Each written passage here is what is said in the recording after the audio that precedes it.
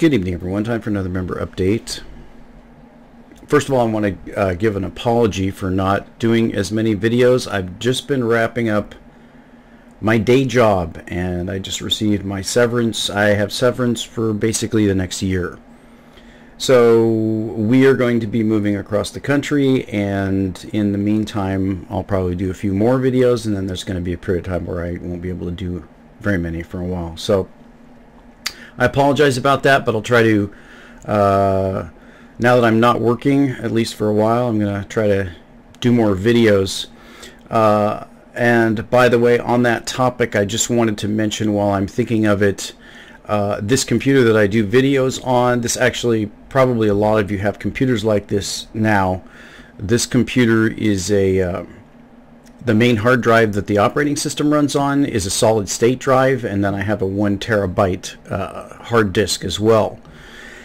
And I just realized when I had a problem with the video card, the HDMI cables were not working. I had to convert over to VGA. I thought I lost the drive, and I did not realize it at the time until I thought about it that I do have coins that are not, because of the type of coins, some can't be backed up in the same way as Bitcoin, let's say, just the wallet. I had coins on there that were vulnerable, and I just wanted to give this as a warning to anybody that does have a solid state drive. You definitely want to get your coins off of a solid state drive, because that's basically a chip on your motherboard, and if that chip dies, if the controller on it dies, your coins are gone. So I know I'm preaching to the choir, and I'm not one who should have to hear this lesson, because I've lost so much money in losing or having been hacked. But nevertheless, there's another warning. Do not leave your coins unbacked up and on a solid state drive, because if that drive dies, they're gone. So we're going to start off with the silver chart, and this is an interesting one. I've drawn a couple of things here. Let me get the arrow. So the main thing is going to be these trend lines that I've drawn, and you can see I've drawn the main one from the top, the 48 or 49, $50 price high of the May SmackDown 2011, and the first one comes down to the top touch points, which are all the way down here in this year. And the other one is the last time we did that same sort of thing. You can see there was a lot of alignment on that thing until we broke out of it, and it looked like that was going to be the big one. But so did this one over here. So we've had a couple of false breakouts. Could this be another one? Now we've got an interesting spike low there that shows up on the charts, and if you remember, that was a fake flash crash that created that price spike on there. So that's more in line with traditional bottoms. That doesn't mean that it is, but it's definitely in line with the type of thing. Normally a bottom in a market is similar to these spike tops in a market, that you get a spike up or a spike down that goes along with it. So the question is, sorry, my mic is touching the desk. Let me adjust this. So the question is this going to be the big one? Now, looking at the MACD, this is on the weekly, but if we look on the monthly, that was the big one that we were looking at. And we were watching for the crossover of the zero line. So you can see that it's forming kind of it's almost a pennant sort of thing of the MACD. It'd be very interesting if we got a breakout, but you can see that the last breakout from below the zero line, as I pointed out before, was the beginning of the bull market right there. This one never went below the line, not both lines. The blue line did not go through the zero line. It did here, and that was a result of the bear market that we're currently in. So this will be the second time in recent history if we break through that zero line. And the last time we did it, we were around $5. So this could be the big one that everybody's been waiting for. you know, the silver stackers at Silver Doctors, if you ever read the comments on Silver Doctors, those people are so disillusioned. It should be called anti-Silver Doctors, because you never read a more anti-silver bunch than the people who are still commenting over at Silver Doctors. Do I still believe in the fundamental case for silver? Absolutely I do. I don't regret a penny that I've invested in physical silver. I think it's a great savings. Does it even pale in comparison to Bitcoin? Well, they're two different things. But so we're going to be watching this very closely. Now let's get over to Bitcoin, because that is where the craziness is going on. Almost hit 5,000, 49.70 on Bitcoin. Wow. Is this going to be a correction now? It kind of looks like it just fell off the cliff after it hit that. It was forming up into a rising pennant, and it had this perfect textbook, you know, breakout above the pennant, and it looked like it was just going to explode to maybe even 10,000 or something. You can see then a huge sell-off crash. So will this downside continue? 5,000, a big psychological marker. So you can see on the long-term chart, let's put it on the 3-day, because that's just too compressed. Again, I said parabolic, but the problem with parabolic is you don't know where it ends. You know, it can be like this one, and then just slowly drift down and correct the whole thing, or it can be a crash, and we've had those before, or it can be like this, a correction. There's just no way to know. Now, that's Bitcoin around 5,000, and that's not added in the value of Bitcoin Cash, because you really do have to add those together to get the true value of Bitcoin, and that puts the Bitcoin price, you know, the pre-split or post-split, or however you want to put it, what's that, $5,600 probably, when this was close to 5,000. Yeah, roughly $5,600. That's a lot. Here you can see 179.33 on the total market cap, and that's well on the way to that 200 billion mark. So remember, we rallied up to 130, we crashed down to 60 or 70, and now we're back up. Now we're at almost 180 on the total market cap. There have been quite a lot of performers. This is one that hasn't been a performer, Namecoin. We're going to talk about that issue in a second here, but you can see that over on the US dollar trade cash market here over on Poloniex, you can see Bitcoin Cash up a decent percentage, but the big winner today is Ethereum Classic. You can see that move. Ethereum Classic nearly doubling from the low of 13 bucks to almost 26. You can see Litecoin is coming in at 84 bucks. So incredible move in Litecoin. It took off from that $5 price in the spring. Pretty much hasn't looked back. Now the old high in Litecoin, I don't think it's going to be on the Poloniex chart. No, because it hadn't been trading it that long. But the old high in Litecoin was 50 bucks, I think. Yeah, you can see this is an old chart.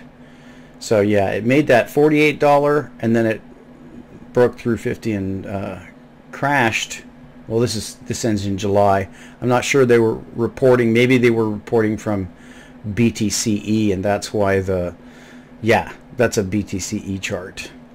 So that's why that chart stopped. It stopped when BTCE went down. You do have a Litecoin US dollar chart here on Bitfinex.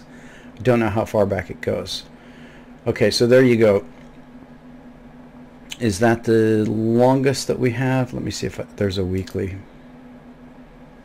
Yeah, so it shows that high 50 bucks. So again, Litecoin is on the move, and we don't know when that's going to turn around.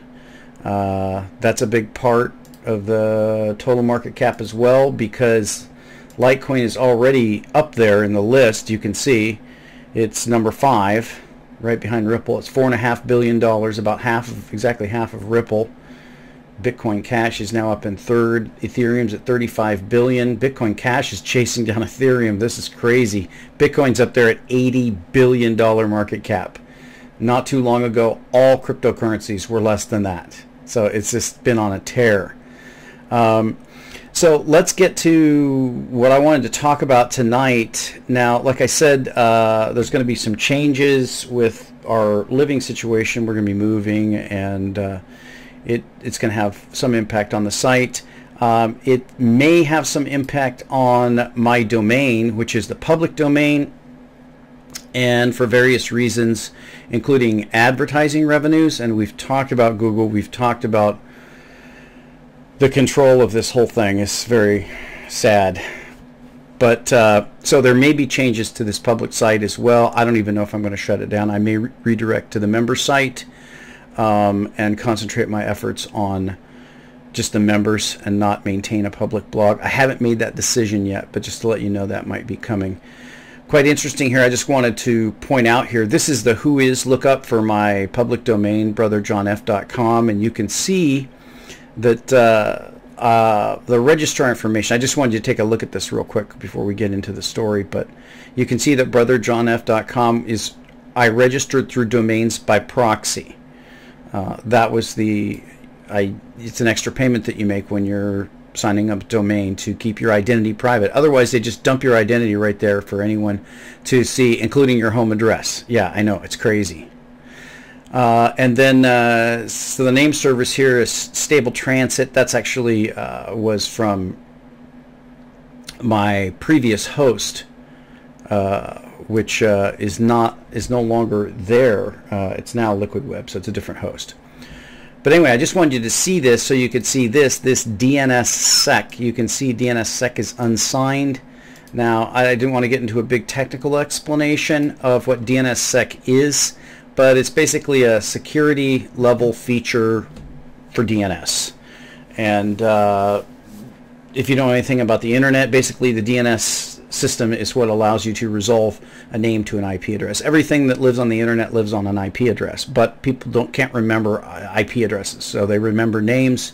DNS just translates that name to the IP and takes you there. But the reason I wanted to show you this is to show you how involved the U.S. government is with this, because most people think the internet is an international thing, and it is, but not nearly enough. Because look at the involvement. Now, if we're just looking at DNSSEC, let's look at what they say here about management of the root zone file. Okay? And who's in charge of this stuff? ICANN. I'm sure you've heard of ICANN, right? Well, ICANN is an international not-for-profit corporation under contract from the United States Department of Commerce. Huh? Yes, that's right. It might as well be the government. IANA function. IANA stands for Internet Assigned Name or Numbers Authority. ICANN receives and vets information from top-level domain operators, e.g. .com. And the second group here, National Telecommunications Information Administration, NTIA, which is an office within the United States Department of Commerce. Huh? Why would the U.S. government be involved in root servers? Well, we're going to see here in a second. VeriSign, a United States-based for-profit company, is contracted by the U.S. government to edit the root zone with the changed information supplied and authenticated by ICANN. So, and then, of course, fourth, we have an international group of root servers that voluntarily run and own more than 200 servers around the world that distribute root information from root zone file across the internet. Designated by letter, the operators of the root servers are, and look at our list here. We already saw VeriSign, Information Sciences Institute, USC. Doesn't sound very international to me. Cogent Communications, no, U.S. company. University of Maryland. NASA, okay. Internet Systems Consortium, don't know who they are. Oh, there's the DoD and the U.S. Army Research Lab. Oh, okay, now we have Sweden. There's VeriSign again. RIPE in the Netherlands, and ICANN. And then there's a Japanese-wide project. So we've got Token, Sweden, Netherlands, and Japan. Everything else on the list is U.S. Who runs the internet? Looks like it's the United States that runs the internet. That's definitely a problem. because the United States is becoming a lot closer to a totalitarian regime every passing day. And that's very dangerous for U.S. citizens, and it's very dangerous for everyone in the world. And let's look at this EFF article here. This is Electronic Frontier Foundation. They basically fight for internet freedom, which is something that I believe in. I definitely support this group. I think they've done a lot of good work. This is called 10 plus years of activists silenced. Internet intermediaries' long history of censorship. Now, I recently did a video about these, whatever these news articles are, these hoaxes, this racist stuff that I don't really even follow, honestly, because it's such nonsense. But they're using it, and here's one of the ways they're using it. 10 years of activist silence. Recent decisions by technology companies, especially upstream infrastructure technology companies, to drop neo-Nazis as customers have captured public attention, and for good reason. The content being blocked is vile and horrific. There is growing concern about hate groups across the country, and the nation is focused on issues of racism and protest. But this is a dangerous moment for internet expression and the power of private platforms that host much of the speech on the internet. People cheering for companies who have censored content in recent weeks may soon find the same tactic used against causes they love. We must be careful about what we are asking these companies to do and carefully review the processes they use to do it. A look at previous examples that EFF has handled in the past 10 years help demonstrate why we are so concerned. And this is a link to fighting neo-Nazis in the future of free expression. I suggest you read that as well. This isn't just a slippery slope. Fear of potential future harm. Complaints to various kinds of intermediaries have been occurring for over a decade. It's clear that internet technology companies, especially those further upstream like domain name registrars, are simply not equipped or competent to distinguish between good complaints and bad in the U.S., much less around the world. They also have no strong mechanisms for allowing due process or correcting mistakes. Instead, they merely react to where the pressure is greatest or where their business interests lie. Here are just a few cases the EFF has handled or helped from the last decade where complaints went upstream to website hosts and DNS providers, impacting activist groups specifically. And this is not to mention the many times direct user platforms like Facebook and Twitter have censored content from artists, activists, and others. The U.S. Chamber of Commerce sent a complaint about a parody website created by activist group The Yes Men, not merely to its hosting service, May 1st People Link, but to that service upstream provider, Hurricane Electric. When the hosting service May 1st People resisted Hurricane Electric's demand to remove the parody site, Hurricane Electric shut down May 1st People Link's connection entirely, temporarily, taking offline hundreds of innocent bystander websites as collateral damage. Shell Oil sent a takedown notice to ISP of activist group Oil Change International after it launched a campaign aimed at Shell's sponsorship of New Orleans Jazz Fest. The ISP removed the site, abruptly halting the campaign. Unhappy with the single document published on the giant website Cryptome.org, Microsoft sent complaints to Cryptome's domain name registrar and web hosting provider Network Solutions. As a result, hosting provider Network Solutions pulled the plug on the entire Cryptome website, full of legal content, because the Network Solutions was not technically capable of targeting and removing the single document. The site was not restored until wide outcry in the blogosphere forced Microsoft to retract its takedown request. Threats to the domain host of critic of South African diamond conglomerate De Beers resulted in the temporary takedown of a New York Times spoof website that included in part a critical fake ad announcing that diamond purchases will enable us to donate a prosthetic for an African whose hand was lost in diamond conflicts. Swiss bank Julius Baer pressured the domain name registrar WikiLeaks to lock the domain name after the organization posted documents demonstrating financial wrongdoing, and then obtained a court order ruling confirming the censorship.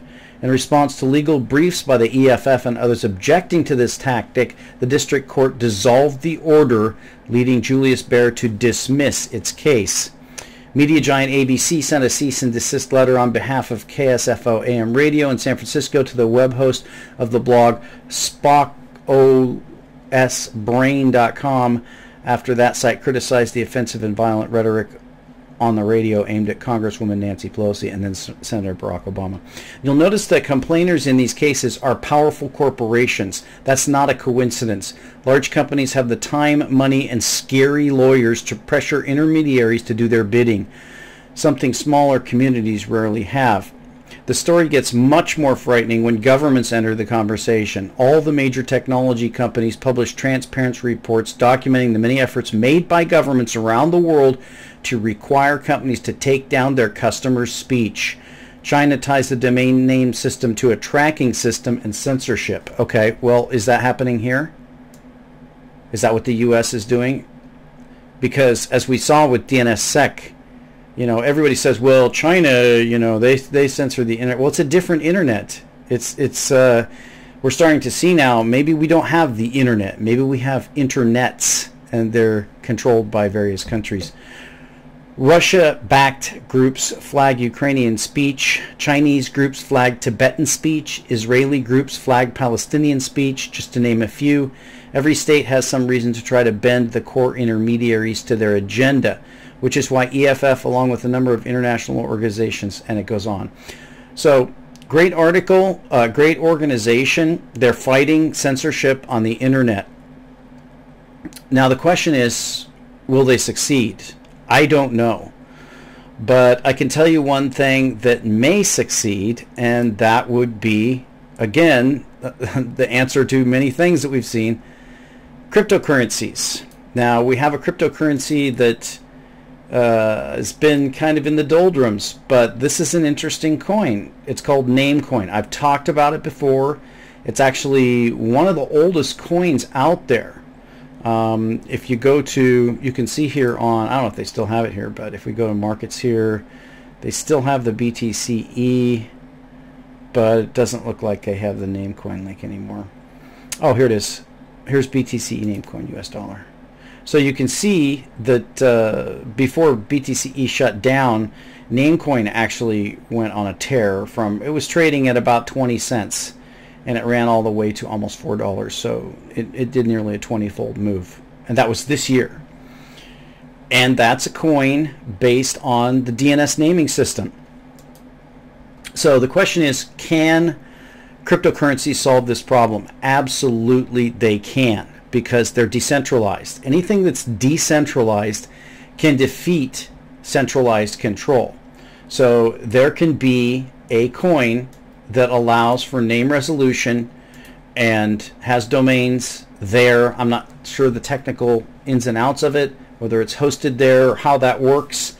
Will the sheeple use it? I don't know. Will it compete with the existing internet? I don't know. I personally don't use Facebook. I hate it. I think it's terrible. I think I still have my page. I think it may even post what's on my public blog, but I never log into it because it's ridiculous. You're giving the entire world all of your identity information. People have done crazy things like posted pictures of their kids standing at their house and someone's come and kidnapped their house. I mean, it's insanity what people give away. Now, will people stop using Facebook? I don't think they will, even though I think it's monumentally stupid. A lot of the sheep are going to continue to use it, but there are also going to be a lot of people who will go with something else, and that's possibly true with DNS as well. So cryptocurrencies definitely have the ability to compete with the mainstream DNS naming convention, which apparently is beginning to be taken over. So that was the whole issue with this neo-Nazi site that was taken down, was that Charlottesville, GoDaddy and Google have refused to manage the domain registration for the Daily Stormer. Now, what's the Daily Stormer? Neo-Nazi website.